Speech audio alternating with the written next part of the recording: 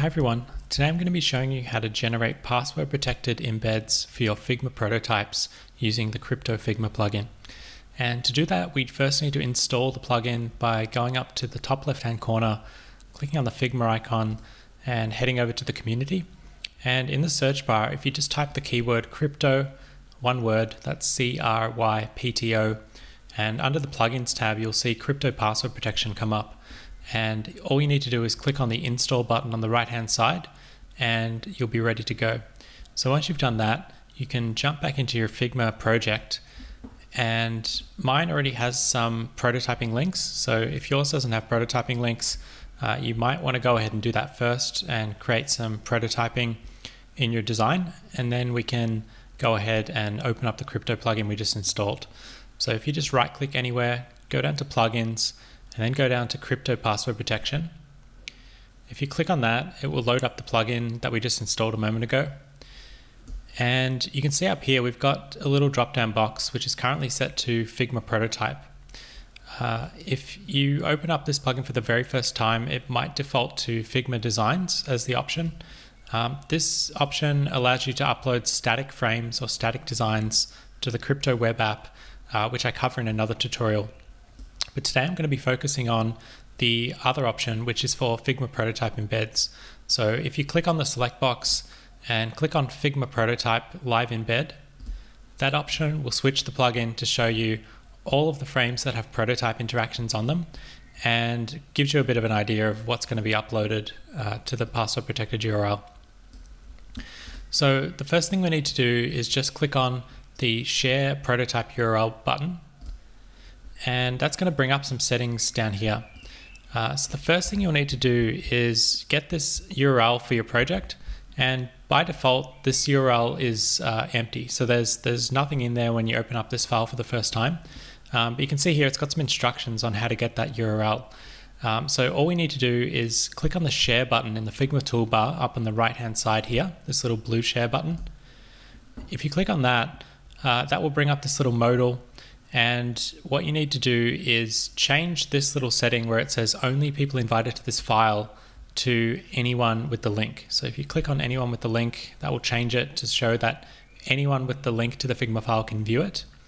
And then we want to click on copy link. So there's this little icon down here, copy link, and that will copy the clipboard, copy the link to the clipboard, which we can then paste into our plugin. So I've just clicked that, copied the link, and now I'm going back into the plugin settings and pasting it.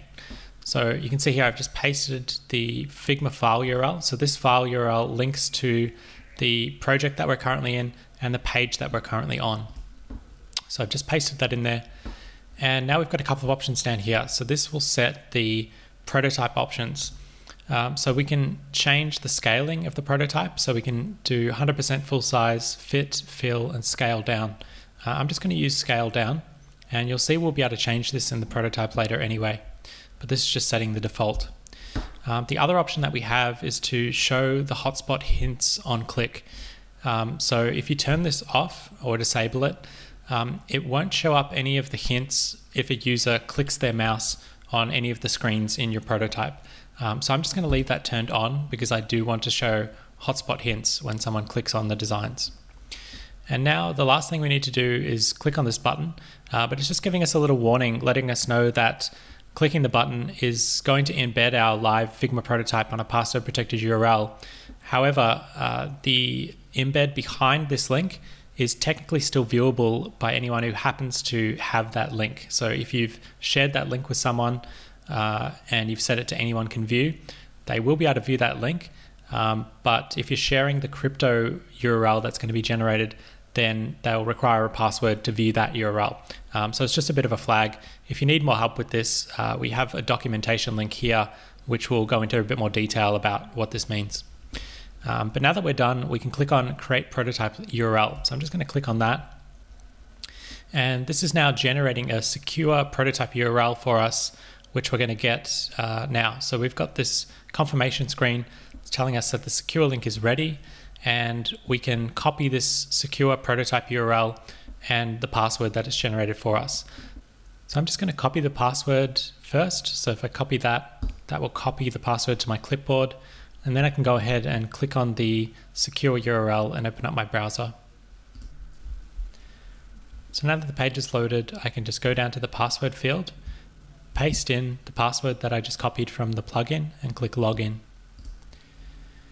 And once this loads, we'll see our Figma prototype embed show up behind this password protected link.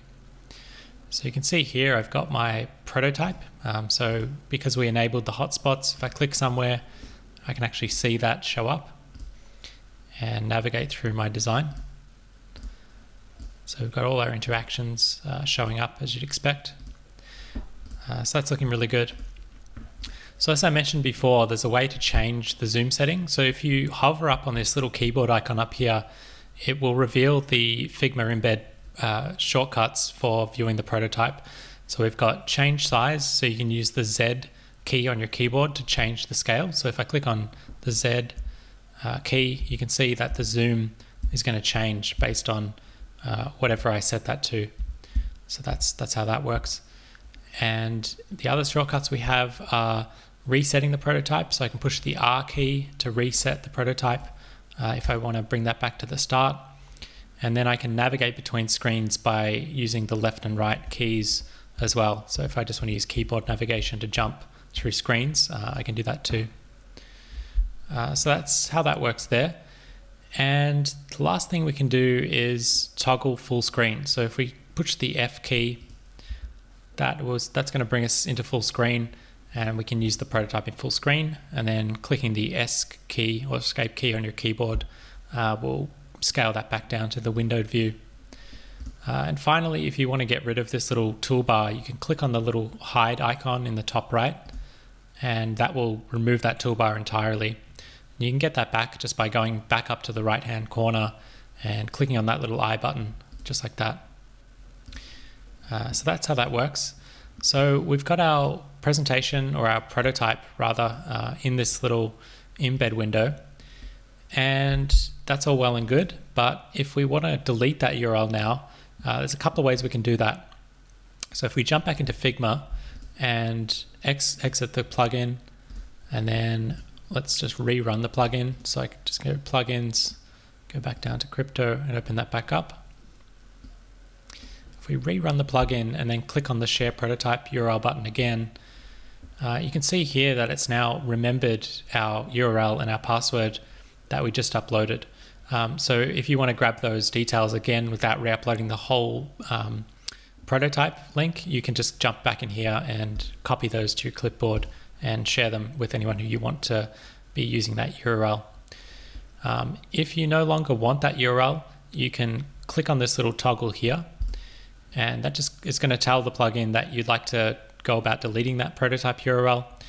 And again, it's just flagging this little message to let you know that while it will delete the prototype password protected URL on the crypto domain, it's not going to affect the Figma file. So because we already clicked share and changed this setting over here to say that anyone with the Figma link can use the file, if we want to remove that functionality in Figma itself, we can actually change that to only people invited to this file.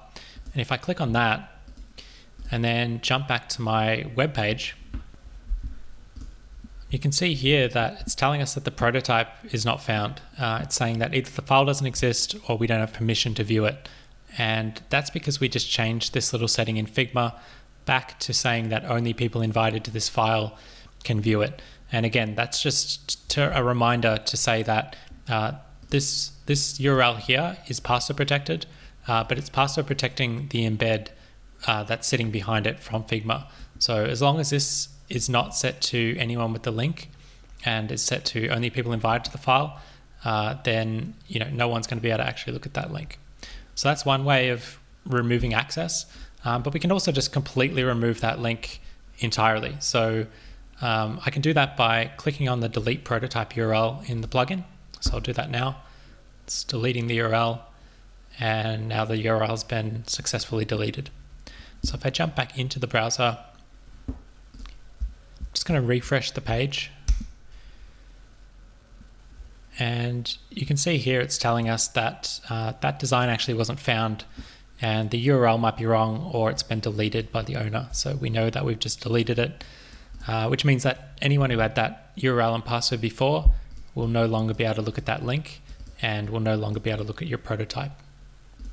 So that's how that works. And that's really all you need to know for creating and deleting a password protected URL for Figma prototype embeds. And again, I would urge you to read through the documentation if you're unsure of anything. You'll be able to get to it just by clicking on the link in the upload screen over here. And that should clarify any questions you might have around Figma permissions and just a bit of an overview of how that actually does work behind the scenes. Okay, so I hope that's been helpful. If you've been wondering how to password protect your Figma prototype URLs, and you can do it using the crypto password protection plugin right now. So feel free to install it in Figma, give it a try and see if it works for your workflow and your team. Until next time, thank you as always for watching, and we'll be back very soon with more tutorials just like this one.